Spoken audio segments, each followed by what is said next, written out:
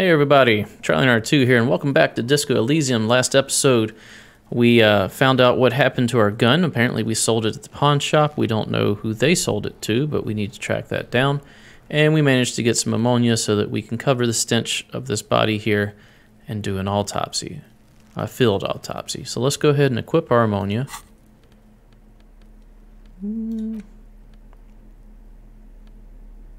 Ampule of ammonia. Use it to treat fainting spells. How do we use it?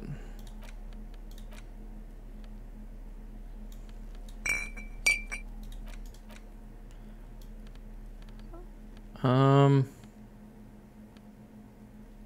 don't know. We've got the ammonia.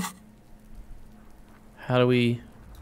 There he still is, looking right through you with his white eyes. The body below is entirely dedicated to that corpse. You crack open we used the it. ammonia ampoule and breathe in.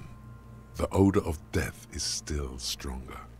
It's a spell of the mind telling you to run, and your stomach to wring itself empty. With your eyes squinting, you stand in it. All right. It's a puzzle. What's hanging in front of you is a puzzle of decaying flesh, tattoos, and tendons. It's also the most solid piece of evidence we have, the body itself. Let's check it out. This delicate machine, ready for picking.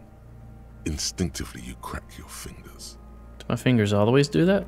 They do after 7 days, yes. We are deep in decomposition here.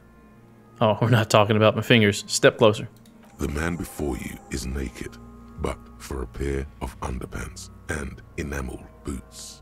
His skin is greenish, marbled with decaying veins and blotched by lividity. A fading web of tattoos covers his chest and shoulders. The cargo belt used to fasten him to the branch above appears industrial in strength. Let's start with the boots. The material appears to be ceramic. Its clean white stands in stark contrast to the decaying flesh above the knee. The man wore thick polymer socks, probably for padding. A fine array of interlocking plates covers them. It's a ceramic armor. Delicate and fragile, they feel alien to the world around you, out of place somehow. Exactly. Continue. These are clearly not boots. They're armor, possibly part of a larger set. These aren't just boots, are they? This is the armor he was stripped of. Indeed. Technically speaking, these are sabatons, not boots. Ah, that's a good band. Sabaton. Oh, the lieutenant uses a memo technique A6. That's not just any notebook. It's a classic.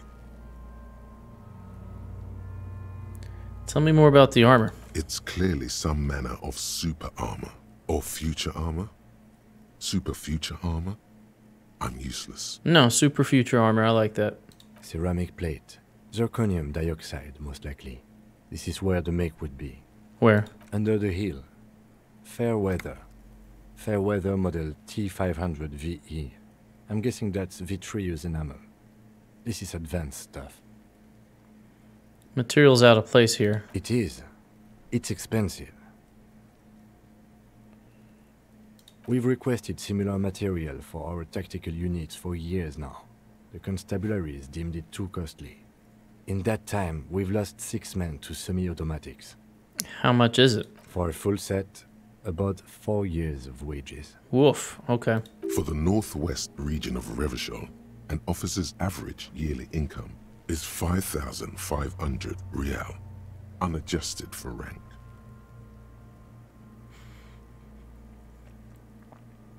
No, we're not going to scavenge his boots. I mean, it would be nice to get some money to pay for a room. That's a lot, I take it. As a wage, it's regrettably small. But for a piece of hardware, yes, that's a lot. Where's the rest of it? Scavenged by the locals? Piece by piece. He's been out here for 7 days. It would be odd if they didn't. Fair enough. We should keep a lookout for these species. The armor could yield information. This is one thing he might actually know. True. Maybe he was just wearing these boots and there's no rest of the armor. No, he's got the rest. Understood? The sabatons dangle off the man's decaying form, ageless and synthetic. So I'm going to ask how he could afford this, but I'm sure he wore it as part of his guard contract or whatever. How could this man afford such expensive hardware? That's for us to find out. Mr. Gart implied he was security personnel for the harbor company. This confirms my own assumptions. He was look advanced for a security guard. I agree. This equipment is way beyond what a guard can afford. Pull the boot off. The stench fills your nostrils. As you push downward, an ominous creaking sound comes from above. I'm guessing he's going to fall. Stop! Pig's gonna pull his head off. Brutal! Let go of the boot. What's wrong with you, asshole? Where's he letting Goku know? I don't know, baby. I don't know why he's such a... Officer, if I may ask, what were you trying to achieve by putting on the deceased foot? Can I not answer it? Alright, we're going to try to pull it off, but we're going to look at the rest of the corpse first. Back off. The cadaver slowly twists on the cargo belt, his torso covered in tattoos, and extremities blotched pink and blue. Inspect the belt. The hangman's knot is pulled tight by the weight of the corpse below. Yellow, hard-edged polyester cuts into his neck. Above, a sliding buckle ties the belt to the branch. Okay. This is a steel-reinforced cargo lashing belt. Big brother of the regular cargo belt. It's used for tying cargo under 6-rotor airships. Don't ask me how I know this, but this is a lashing belt used for airlifting cargo. Airlifting? I thought it was used on lorries for strapping cargo to them. Apparently this is the reinforced kind for air transport. The local harbor uses 6 rotors to shuffle containers around. I get the sense they use whatever was on hand, without paying much attention to not incriminating themselves.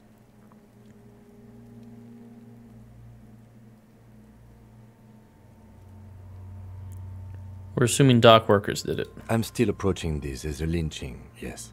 Motivated by the ongoing strike. You?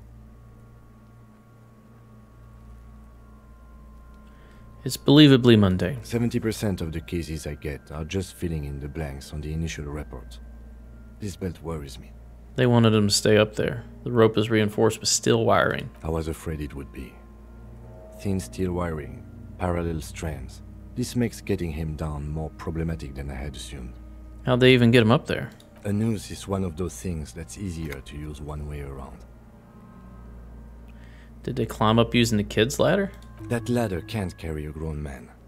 I didn't see any splintering either, did you? I think they lassoed the branch, then pulled on the belt to close the buckle. Okay. Could be. The shape of the branch supports the thing. Yeah, it goes downward. Back The off. cadaver hangs from the cargo belt. Look at the Limbs tattoos. limp. An intricate web of blue lines stretches across the torso, from the right shoulder to the solar plexus. Each time they intersect, a small white star is formed in their crossing. Hundreds of fading asterisks riddle his skin. Their concentration is highest around his heart. Around his heart. Blue lines intersect a small white star. Is this a national pattern? Of no nation that I know of. If anything, it reminds me of religious illumination, last or penultimate century. Men who live harsh lives often turn to innocentic worship. But which one? I see no trace of a humanoid figure. We're clearly missing something. I agree. A sudden ring fills the air as the lieutenant pulls down the zipper of his orange jacket. He wears a wide leather belt around his waist and a gun holster under his arm. He takes a thin piece of milled aluminium from his coat pocket and pulls it open. Sounds like a sword being unsheathed. A small lens appears. Some sort of camera. Let him work. Shit, Kuno! What the fuck is that? Continue. An instant color camera. He produces 2 metal-capped ampules and clicks them into place on the side of the apparatus. A thin slot shines there. I have only 2 ampoules, so nobody move. I don't want to waste one. He points the camera at the corpse, peering into it. The lens needs adjusting. Then, A sound, a shrill flash, followed by the breaking of a small ampoule of glass. You see streams of color pour onto the thick, glossy piece of paper, rolling out. Okay. In case we need it. On it, a color-perfect copy of the dead man's tattooed chest. Cool machine. Yes. It is pretty cool, isn't it? Yeah. There is only one ampoule left. What do we need this Use photo it for? wisely. It contains insight to the victim's person. By his build, I'd say this was a man of physical violence. The story he wanted his body to tell was important to him. It is his letter. To us. Someone should decipher it. We'll need to show it around. Can I have it? Sure. Just don't lose it.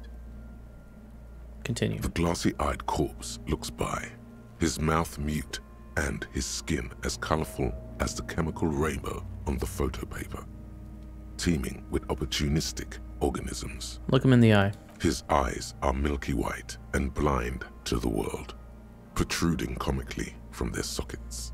There is no one home, just subaquatic terrors there. Okay. Dark brown hair grows on his head. His face is ready to explode from the organic processes inside. The death's head grin has passed. What remains is an unrecognizable mess. Well, we'll try this check for 28%. Tell me who you are, dead man. The corpse is dead silent. You have no idea why you just said that. Agreed. Who is he? He is male, 40-50, with an athletic build. Back off. The corpse looks right through you as you distance yourself from its stench. Squint. Eyes like a shark. Squint and take a step back. As you narrow your eyes, the monster before you blurs into a violent mess of green and pink. This is a trick. You've done it before. Pink is where the blood settled in the first hours post-mortem. You can use it to see if the corpse has been tampered with. Does his position at the time of death match the discoloration? I feel like he's probably been killed before he was put up here. Only the lower extremities are pink with a dash of blue. His fatted hands, thighs, and his neck, just above the noose. The rest of the corpse appears dark green in the cold spring air. His face and hands are pink, thighs too. I see it. His neck too.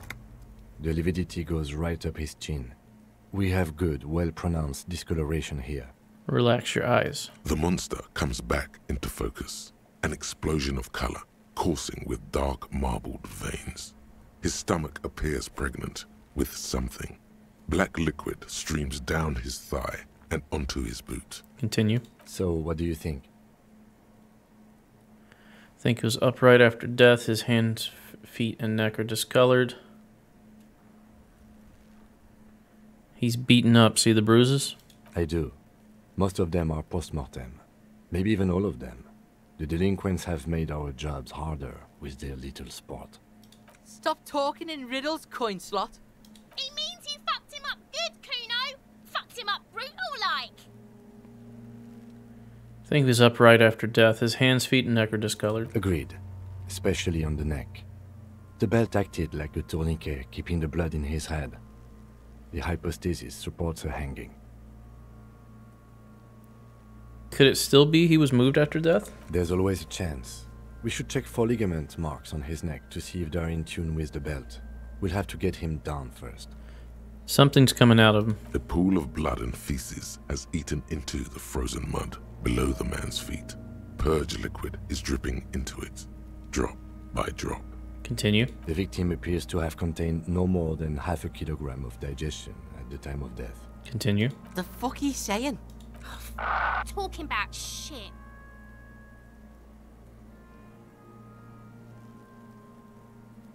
Maybe he went to the toilet sometime before death. Maybe. Alright, back off, catch your breath. But there is no breath to catch. Only the cadaver filling the air and your nostrils. He slowly rotates before you, decomposing. Let's get him down. Are you sure we finished the preliminary examination of the cadaver? We might miss some of these things once he's done. We've been thorough. Let's get him down. The steel-reinforced belt presents a unique challenge. I brought chain cutters. but I don't see a good angle of approach to the belt. Continue. He doesn't actually think the challenge is unique. He thinks it's frustrating, annoying, and harder than he thought. Continue. The cadaver is a good 1.2 meters up. Neither one of us can reach the belt without assistance. And even if we do, there's the question of cutting the airship strength material.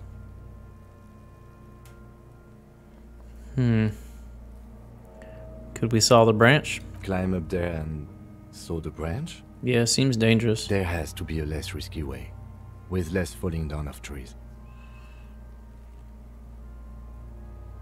Harbor help? I was really hoping we wouldn't. The Union appeared to be suspect in this case. It seems like a dangerous route to go down. Fair enough. I would really prefer if there was another way. These people might have an agenda. Yeah, let's reconsider. But what other options? The corpse twists on the belt, like chicken on a skewer.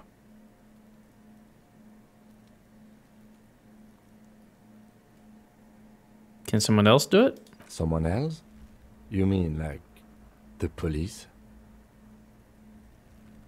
Yeah, you got a point there. Sadly, yes. The whole RCM is out there right now, doing the exact same thing we are. Are we in a rush to help them? Not with this on our hands. I know it's hard, but I assure you, the others won't come to help us. And we have a growing sanitary concern here. We need to get him down, fast. All right, well, I'm really considering pulling on that boot and just pulling his head off, as brutal as that sounds. But we'll see next episode if that's what we do or not. Please consider a like, comment, or subscribe. Thanks for watching. We'll see you next episode. Have a good one. Bye-bye.